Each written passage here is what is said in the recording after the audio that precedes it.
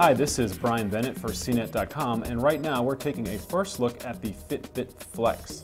Costing $99.95, the Fitbit Flex is the most recent fitness tracker to join the company's lineup of personal health devices.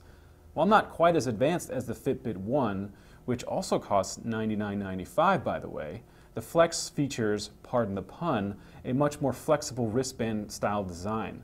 The Fitbit Flex tracks steps you make all day long and then uses that to calculate the calories you burn. The Flex can also record and report the length and quality of your sleep. That's something the Fitbit One can do too, but the Flex doesn't require a separate armband like the more clunky One. The Fitbit Flex can't track how many stairs you climb though, which is a trait of the Fitbit One. The Flex consists of a flexible rubbery band and a tiny tracker module which sits inside.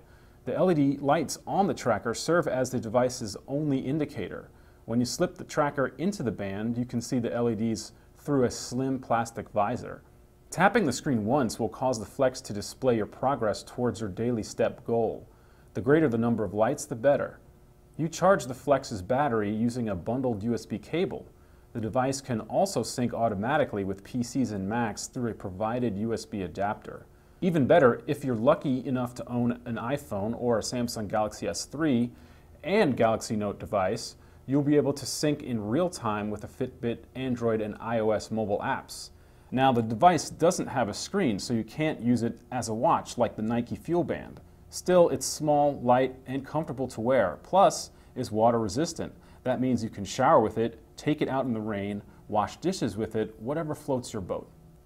I'm Brian Bennett for CNET.com, and this has been a first look at the Fitbit Flex Fitness Tracker. Be sure to check back soon for a full review.